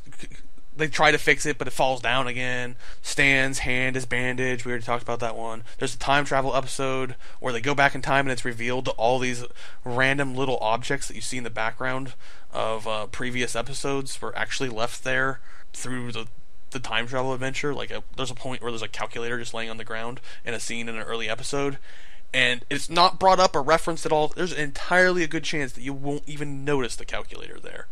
But like later on when they time travel back and Mabel drops it, or whatever it is, that calculator or whatever the hell it is. For some reason it's in my head, it's a calculator. But they drop it, and sure enough, if you go back into the previous episode and look, it's there. Nice little bits of continuity with the art and the stuff drawn in the backgrounds. And another thing playing into that with the time travel episode is Blendin. At the little title card things at the end where they show like little skits, he's shown in the background doing shit, and like if you go back and watch the episodes, he's always like a little extra side character seen in the background. I'm glad you brought up the backgrounds because I love the attention to detail they put into it, but I think there's a lot of time that backfires because look, they have the opportunity to show off a small town in Oregon. They have all this natural beauty around them. They could really detail the trees, show off the wonder of nature once in a while, but it's always got this emphasis on clutter just to show off these little clues, and that is saddening to me because I would have loved to see the actual falls. The end of I forgot what episode it was. It's the next last, I guess 19. The end of 19 just shows this brook, this little stream in the woods going. I would have loved to see more of that in the background. Yeah, it's a little missed opportunity. What they do show is really good, though. I'd like to point that out. Mm-hmm. No, and it's how good it is that makes me wish we got more of it because I don't really care about looking for the letter G in the wood grain of some tent pole. I would really just love to see the trees draw a little bit better and more emphasis put on them. And this topic really goes well with another thing we wanted to talk about was the hidden secrets in the show, because a lot of it's hidden through the art. Actually, the majority of it is hidden in the show itself. Like, you'll see, especially anytime Dipper opens up his fucking notebook and it shows a page, or his journal and it shows a page, there's something hidden there. Like, this show does a lot with which is a play extension on the play of how Bill Cipher got his name. It does a lot with ciphers. There's a lot of text in the show that just looks like gibberish, but if you apply the right rules to deciphering it, gives you little secret messages or clues about what is going to happen in the episode or later on, or clues about the overarching plot, or or a lot of it's actually little jokes too. Like there's one point where you look at the page with the description of the portal. It says, and if you decipher the thing, there's this big long paragraph. It says, "This portal will open up a gateway to infinite power and mystery and all that yada yada yada yada." And then it also says, "And I'll also maybe get girls to talk to me." There's a lot of like little stupid jokes like that. And in fact, most of the little in-card secret things are stupid little throwaway jokes. And that's a little disappointing. The secrets could have been a little bit more meaningful. In some way, that's a good thing, though. But what are your thoughts? I gave up on it after a while. Yeah, I think that's more for the secrets part, the mystery and the hidden messages part, because the art in the journal is glorious. I loved it. Hirsch went out of his way to make that journal amazing. And speaking of, there is a physical version of Journal 3 that you can buy, which we'll talk about in supplemental media later. But yeah, it's really cool. The journal in the show, all the bits of art in it are amazing. But yeah, going back to the style, when it doesn't go out of its way to have weird designs. I feel like the style, to me, is painfully bland, which is disappointing. As an example, you could take any non-named background character from this show, show me that character, I probably wouldn't be able to name what show it's from. Yeah. It's not a bad style, it's just really bland. Airhammer, I know you do a lot of artistic stuff. What's your take on this? Like the artistic design of the characters? Oh, well, I thought everything was just handled well. The visuals were beautiful. I think the first thing that stood out to me outside of Stan's design was Mabel and how she always had kind of this whole pudgy cheek thing. Yeah, she has braces. Yeah. Oh, what else can I say here? There's a lot to say. It's just how to put it into context. I guess one thing to note is that all the main characters, the characters that you mentioned, that any of the unnamed townspeople that you see, which is not very often, you see them occasionally. They look kind of generic, and I can agree with that. But the characters that aren't those little throwaway townspeople that Stan is just stealing money from, are all very uniquely designed. They all are very unique in their design. The main characters, anyway. I agree. If you have a name, you're well designed. You're identifiable. If you don't have a name, if you're just walking in the background, I don't know what show you're from. You may as well be from Jimmy Neutron, Powerpuff Girls. I don't know. Yeah, that's definitely the case. I think there's one exemption to the background nonsense character, guys, and that's Pete's dude. For some reason, stands out as a funny design joke every single time I see him. It's almost named. Like Manly Dan stood out to me at first. He's this big burly lumberjack that likes to punch fish. And I actually had no idea that he was Wendy's father until several episodes later. Because she doesn't even really talk about her family. She does. Well, yeah. She shows Dipper a picture of her brothers. Remember how she's talking to us? She's so tall. Yeah. And Dipper calls her a freak. But yeah, you put it really well. If you're named, you have a lot of attention to detail in your character design. If you're not named, you might as well just. It might have well just been one of those shady background characters, like just a silhouette, like in the early episodes of RWBY. Mm. But yeah, I don't know what else is there to say about the art. When it does do outside scenes of the Oregon forests, it's really great, like you said. Yeah. Mm-hmm. Let me ask you guys a question, because this has been nagging me since I saw a piece of fan work, which I guess now that I'm mentioning it, we'll put it in the doobly-doo down below the video on YouTube. Yeah. So, do you think the characters show enough emotion in their faces? Because that's one of the main benefits of animation, is that you can show emotion magnified. I saw a anime remake of the Pacifica Northwest mini golf scene at the end of the episode where she's in the car. Yeah. The facial expressions in that scene in the anime style felt so much more authentic and so much more readable than the ones in the actual show, which had me re-examine everything I thought about the characters' faces in the show. I am not sure anymore if they really use the animation to its best or not. I think my answer to this is going to be very similar to when you brought it up in Steven Universe, in that I don't really notice it that much.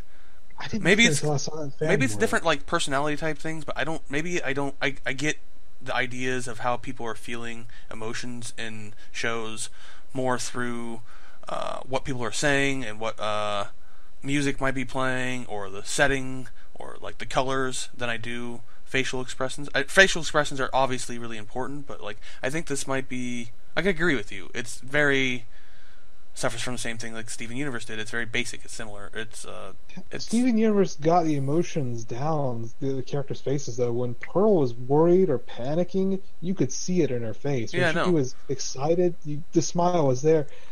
I don't know if that carries over as well in Gravity Falls, and that's a shame, because until I saw fan work to compare it to, I didn't notice this at all. I guess blissful ignorance is to blame on this one, but I can't really unsee how the characters don't emote enough now. Yeah, I definitely think it could be made better. I think a lot of people pick up on stuff like this in different ways. Some people might not notice it as evidently as others. It's an interesting topic. Well, I didn't pick it up until I saw that different version. And that had me thinking how great that scene was. Then I went back to watch the scene. It wasn't as good. Yeah, like I think I picked up on the emotions in the main show, and I've also seen the anime variation, and it was really good. Yeah, I have to watch it. I think you guys linked it to me. I just never got around to watching it. I believe there's another one out there from the same guy. I forget what scene it is, though, but yeah, it's really good. There is much as I can find in the show notes, the comments. Speaking of, there is a little bit put into the art in that has really interesting stuff with guest artists. In a way, there's like there's a character and an episode based on it, but he reoccurs later, of a character who's in a Street Fighter-esque parody game, and it's all done pixel art. It's really nice. There's also the two anime boyfriend characters that Mabel invents into existence or whatever. From what I think it's supposed to be from some manga she reads or something. I think it's. Yeah, I think it's supposed to be a play on the Gem cartoon, if they were the male equivalent. It's just in the way that they dress, they talk, and their look about them. It's like if you mixed Ken from Barbie, but made him a Gem character or something. For some reason, they feel very 90s to me. They're intentionally out of style, and I love it about them. They're actually from some Dream Boy VHS she has. Okay. But yeah, the guest artists are something that's done interesting in this game. The guest art styles, I guess. I know they worked with other people for the pixel art stuff. I'm not sure about the others. Too. The same guy who animated Rumble also animated Giffany. Oh yes, yeah, it's really well done. Beautiful pixel art. Mm-hmm. Anyway, so let's finally move on to Hidden Secrets. Yeah, let's continue. Yeah, I guess one thing you disliked about them, especially the end of the screen or the end of the show secrets, I kind of find not necessarily good, but something of note. They're fun, but they're not needed to enjoy it. Like, there's no gigantic weird plot holes that like just don't make sense if you don't decipher shit, right? That would have been horrible, and I'm glad that they didn't handle it that way. Like, there's nothing stupidly important hidden away in the notes that would just make the show incomprehensible or unenjoyable if you didn't know. Yeah. And I think that's why I enjoyed just letting them go aside, because you were giving me translations, full decryptions of each message after the episode. Yeah, and I think I went through about a dozen, and I realized none of these are relevant. One of them is a flat-out lie. Well, we'll probably put a link to the Wikia page that has all the translations if you watch the show, because it's interesting to look at. But yeah, the secrets, there's a lot of them. There's a lot of ciphers. There's a lot of like shift all the letters to the left a couple of spaces, or replace these letters with this one, or they'll be listed as numbers and you have to replace the numbers with letters. There's also a lot of sounds that, if played backwards, give you hints about other things. There's also a lot of stuff that is just plain jokes. Like one of the chants that Gideon does sounds like gibberish, but when you play it backwards, it just says backwards message, backwards message. This show does a lot of stuff with hiding little things. It's interesting, it's neat, it adds to the charm of the show, but it's not necessary to enjoy it. What do you guys think about the secrets in the show? Well, I remember how Days was picking out numbers throughout the first many episodes. Oh, yeah. Yeah. The numbers gave me a feeling of what the first-timers who were watching it may have felt, because I noticed every episode seemed to have a number focused on. 618 came up a lot. Apparently that's Hirsch's birthday or something like that. I'm not exactly sure, but it showed up enough that I heard about that somewhere in my research. There was a lot of other numbers. The number of disposable cameras Dipper had. Every episode has this weird number to it. You can't really escape it. And I think that's fun. I don't think it really adds up to anything, but it's interesting because I was picking up on that as if it were clues.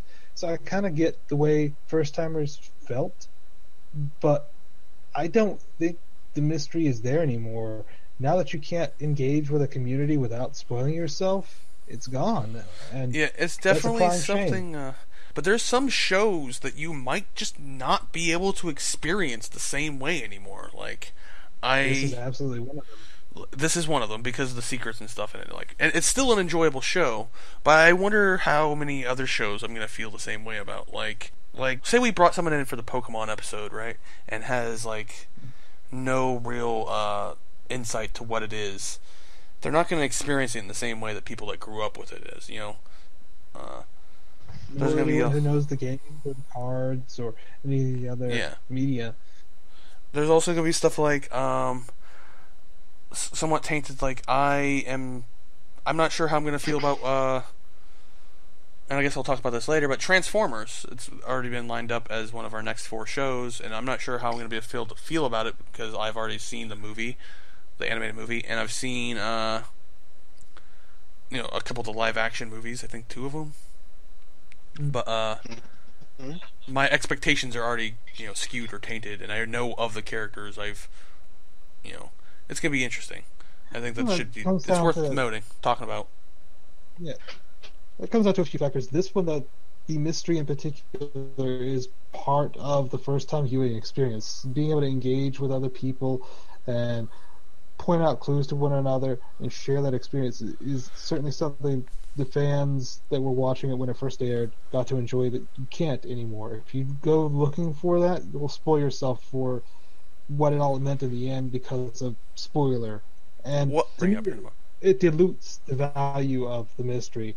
I never got engaged in the mystery of it because I knew if I tried to, I was either on my own, doing a lot of work that someone else has already done, or spoiling myself.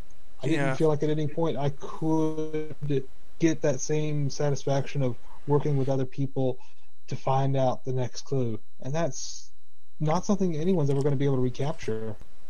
Yeah, it's going to be really, really hard to recapture the feeling of when the show was new and there was a lot of unanswered questions. And I think that's going to be the same for in a way, that's the same for a lot of shows, right? Yeah, did you want to pipe in on the mystery and secrets? To be honest, I didn't really concentrate on it so much. I wasn't really looking at all the background stuff. Like we mentioned that if you go back to certain episodes, you will see things that were mentioned in later episodes, and I never caught on to that because I was so focused on just what was right in front of me, not in the background. Yeah, I guess a lot of the secrets and Easter eggs are better appreciated on a second viewing. Maybe so. I have not viewed the entire series a second time.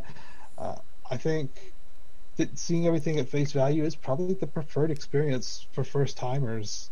I tried to look into it deep. I ended up with a lot of dead ends because I couldn't communicate on the same level that people did when they first aired the episodes. Yeah, I definitely think it's going to be something you're not going to be able to experience for the first time like it did before, but it's still neat. It's neat that it happened. I guess that's... While I'm disappointed and a little sad that I won't be able to experience it, and I can't experience it like those first people did, like you said, it's hard not to spoil yourself while trying to. I'm glad that the people who did got to do it that way. I'm glad that they decided to do this little thing with it. That's neat. And different. I wish Hirsch would have not nearly killed himself over it, but yeah. It's pretty great that people were able to enjoy it that much. But yeah, I guess where do you want to move the conversation now? Comparisons, inspirations, influences? Yeah, everything I had to say about the mystery had already been said, except for that last little bit, so please move on. Yeah, obviously, for me, like I said earlier, it feels like X-Files, like a kid's version of X-Files. Like, there's, a lot of parallels with, like, having a seemingly, or in this case, seemingly skeptical character, Stan, with a person that wants to believe everything, Dipper. Later, it's obviously revealed that Stan wasn't actually, but it has that kind of parallel at the beginning. Mulder and Scully type thing.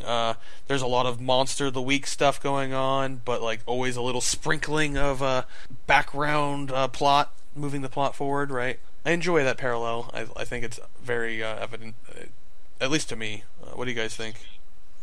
I have an entire list of shows that this has influences from. I've seen things from a little bit from X-Files, but I'm not super familiar with that show. Erie, Pennsylvania, I think I mentioned that in my expectations.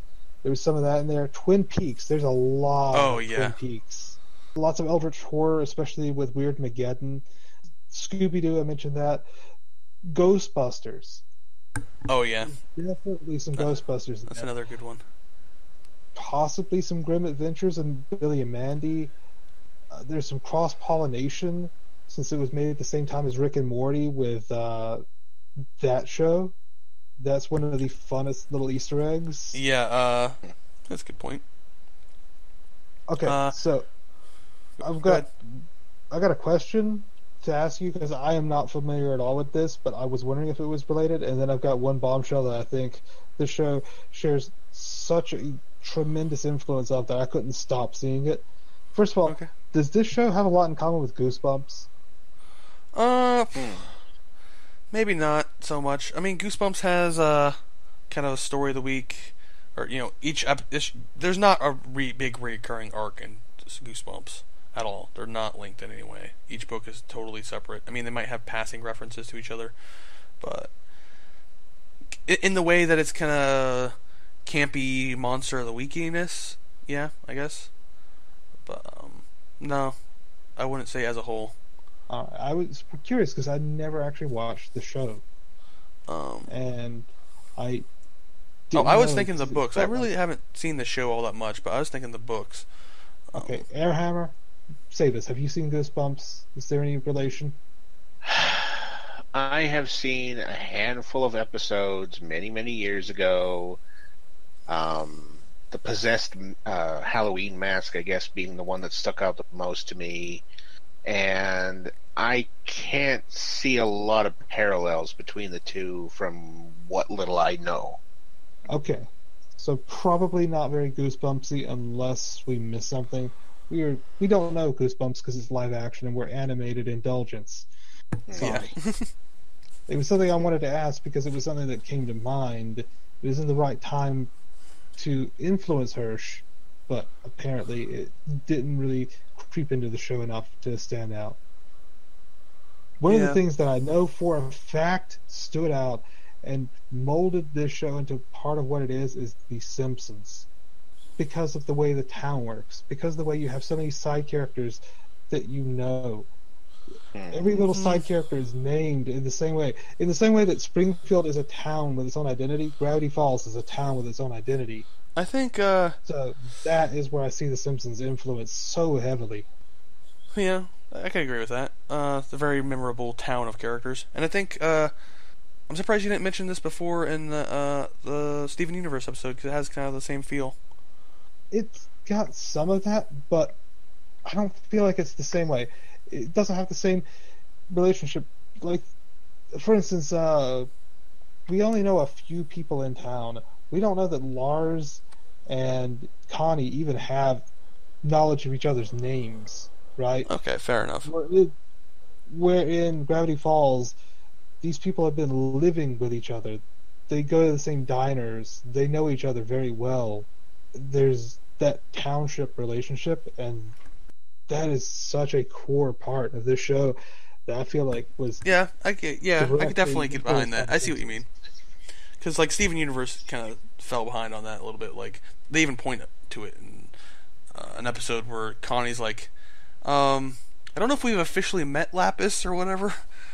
Yeah, exactly. And yeah, I can see what you're mean. I guess we already talked about it a little bit, but there's another thing I want to bring up in this section, and that just the hammer at home, because I already talked about it. But it's definitely very much influenced by Oregon and its mystery shop-esque, or the Mystery Shack is very much inspired by like touristy trap areas here in town. Like I know this doesn't quite fit, but like because this is an amusement park, but it fits into the same kind of example. But like there's a place where I used to go to as a kid called the Enchanted Forest, and it was a little mini, like super small theme park. It had like a roller coaster, a cup thing, a little mini roller coaster, a little like cup twirl thing, and like a mini Ferris wheel. Right? It's not exactly the same, but it very much reminds me of the Mystery Shack. There's also, like I mentioned before, like I can go a couple towns over and actually go to a wax museum. I don't know. It feels very authentic to that type of area, that type of the region it's supposed to be representing. And obviously, I've talked about the forested backgrounds and stuff as well. Well, I'm So, yeah. glad to hear that, because around here, none of that stuff is the case, except for the forest. I do see quite a lot of pine trees, but I never seen anything quite like the Mystery Shack. And I was wondering if that was just an oddity or something that they picked up from. It's definitely a thing in south central. I'd say from like the middle of the state, draw a line from the left to the right of the middle, across the middle of the state, down into like northern California is definitely a thing. Like little touristy shop things where they sell things. It's also very sideshow, carnival sideshow-esque, and like people, stand in the show like taped together creatures to make new weird sideshow creatures. I don't know to the extent that stuff like that actually happens, but the people definitely make up fake exhibits that people know and willingly go to just to see for the kookiness, knowing that they're fake. Yeah, it feels very authentic. I like it, especially since that's another layer of the charm for me. Particular, is I live in Oregon, and it feels like a super exaggerated version of home. Maybe one day they'll set a show near where I live, and I can give that same sort of input. Yeah. But yeah, I guess. So shall we move on to our supplemental media? Please do. Yeah, it's pretty straightforward. There's a series of like, I don't know how many in total, maybe 20 in total. Shorts. They take place between season 1 and 2. A chunk of them follow Mabel doing like guide to life type things, but she's bad at them, or weird. Does them in a weird way. She's very much Mabel in them. There's also fixing it with Seuss. Yeah. Which is supposed to be edited by Seuss, so like there's bad artifact that's ghosting just and shit. best. Oh, it's I so love good. That. Yeah, I feel like for the minute-to-minute value, you get more comedy out of the shorts than you do the actual show. Oh yeah, the shorts are great. There's another one where Dipper is investigating a different creature each day. I would like to point out that this is probably the shorts have the best examples of the secrets in the show, for the fact that it's where it's easiest to actually get information on them. Imagine where like you can't really get on the internet and search up a bunch of shit about like what was just put on the thing. It might be harder to access screenshots of like the little flashes of codes and shit in the actual episodes, right? But since these are the medium that they're on YouTube, or they're on the video player online, it's really easy to see the messages. They're really easy to access. And each of the shorts do have hidden secrets that pertain to the main show. But yeah, other than that, the other supplemental media I know of is they made a physical version of Journal 3 that has both that has both Dipper's and Stanford's notes written into them. It's all done to make it look like it's an actual like thing that was written in and drawn in. It looks really good. Yeah, the show doesn't really have that much supplemental media. There's an interview with the creator, and that's basically it, really. It's pretty straightforward. Yeah, it's so new, and since this is finished, there's not a lot to it. Those shorts really can't be overstated enough that they are delightful, and practically a season 1.5. I really, really suggest watching them. And we'll have a link to a playlist with all the supplemental media, obviously. Yeah, so I guess we should move on to final thoughts, unless you had something to say about the media, Airhammer. Nope, nothing that really stands out. You know more than I do. Yeah, okay. Hey there, this is Mojoric from the future, and if you're wondering why I'm sounding different, it's because I'm on a brand new microphone, but that's besides the point. I'm here to talk about video games, and why we forgot to talk about them in the main recording. And it's pretty simple. Gravity Falls doesn't have much in the way of video games. It has a kind of shovelware 3DS platformer. It looks kind of crap. And it also has a Flash game that is basically a Zelda clone. It looks kind of meh at best. So, final thoughts. Who wants to start? I just really liked it, and like I said before, I really feel that a sequel or a movie is definitely set up for it. Like, it kind of ends on that bit of a cliffhanger, even though it finishes. Like, yeah. Dipper is invited to come back for the next summer. We know that Stanley and Stanford are out tackling other monsters. I have the theory about Bill being locked somewhere in Grunkle Stan's mind, and he could return at any moment. Anything could happen. Yeah, it's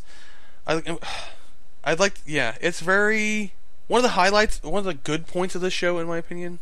And this is gonna be a weird thing to say, maybe, but I really liked the fact that it's finished. It knew what it was going to do. It had everything planned out. It knew the story it wanted to tell. It told it. It got to the end. It summed it up. I mean, say what you will about the ending with like erasing the mind and having no consequences, but the rest of the ending is all really good, touching, and like characters have progression, and it's nice, and it's done. It's like I'm gonna wonder how a lot of people feel about this.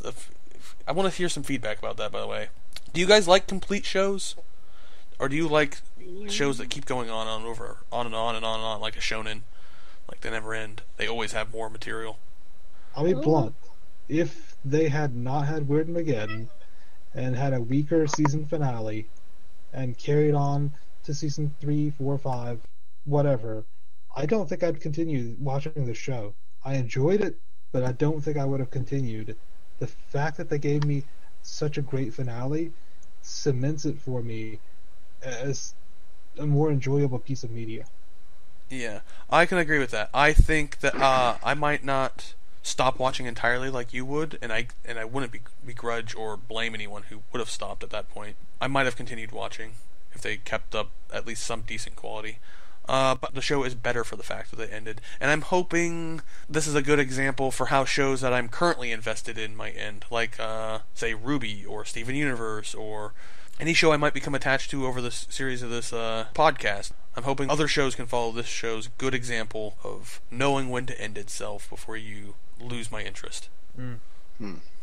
My opinions are that it's a flawed show, but that doesn't hold it back from being a good show. It's very good. A lot of how good it is to you will depend on how emotionally invested you can get in the characters, but they give you a lot of leeway on that. It's not the hardest thing to do. It's still a family show, but it's perfect as a family show.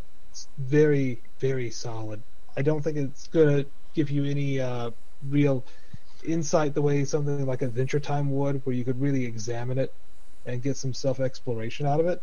But the entertainment value is there, and there's certainly enough on the main plot to really enjoy it. Yeah, and I agree with pretty much everything you say there, except for I think that what you might take away from it, like we already talked about a bit earlier, might depend on some of your circumstances in life. Like, I think Airhammer and I took a bit more away from it with the siblings thing. It certainly seems that way, because I have in no way a negative opinion of it, but I definitely seem to have a lower estimation of the show than you two. I do recommend the show. I think it should be on a lot of people's watch lists. I don't see anything that makes it jump up to the point where I say put it near the top of your watch list. Just put it on your list wherever you want it. It'll be there. Yeah, I like the way it ended. If it were to stop now, I'd be satisfied. Obviously, you have the main plot and theme of the show being done during a summer break, so obviously it has to end somewhere. You can't really drag it on for too long. If they were to introduce a third season or a movie that took place in the next summer or a summer, I would love it. Sure, I would check it out. But yeah, I like where it left off. The way the show ended, it felt like leaving summer camp. There was this bittersweet moment, and the ending music felt like some 80s coming-of-age movie. It really was a coming-of-age story in the end for Dipper and Mabel. Oh, and definitely. I think that added so much weight to the show. I loved the ending, other than Bill Cipher. I cannot say how much I wish that Bill Cipher had just been a bit character, and I wish that Gideon had made some sort of less world-ending threat that they still overcame and had some real consequences to. It would have been more enjoyable for me, but what they did, how they presented it, the ending was very, very, very good. Yeah, like I said, I really love this show. It means a lot of the themes and little character arcs are hit home very hard for me. Yeah, I really enjoyed the show. I'm glad it ended, and I would definitely recommend it to anyone who likes little mystery shows, like a show with a bit of mystery to it. So, Final thoughts? I don't know. I think I've said most of what I want to say. Yeah, watch it. Give it a shot. All right. Well, then I guess I'll have the last words in here, if you guys don't mind. Sure. Yeah. Reality's illusion. The universe is a hologram. Bye, gold. Bye.